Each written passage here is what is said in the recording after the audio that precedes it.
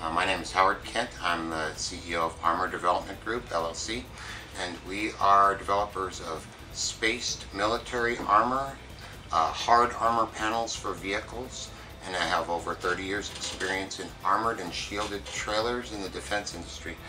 Our company is a national defense industry and national small arms technology research organization as well, and I am a member of the NSATC technology, future weapons, the less lethal and emerging and alternative weapons technology committees.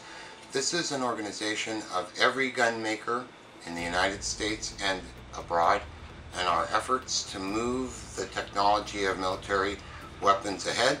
We also wish to share anything we learn with the civilian market. These plates are a partnership with Strike Industries, where we use laminated armor technology that's found in armored trailers and command centers around the world. The same level of protection against high fragments turns out to be perfect for level 3A protection against all handguns and shotgun SAAMI rated ammunition. The ability to transition military products into civilian products. Look forward to future Strike innovation. Strike Industries has selected equivalent armor to high fragment used in military armored command centers and to protect the soldiers in bivouac areas, lunch rooms, and their homes. The material is used to coat the sides of trailers that are converted for the use of the soldiers to protect them from fragments of otherwise transparent mortar attack or direct fire. The plates and the accessories to match the components sold for the Strike Industries 3A vest and carrier system. As you purchase the plate, you notice it's flat. When you open the box, this is designed for non-ricochet and stab resistance. It will not allow a knife stabbed into the front to trail across the face of the plate into your chest. The plates themselves are NIJ Stab 3 Plus. A very strong man with a spike cannot drive through this in multiple strikes. That's a single strike requirement.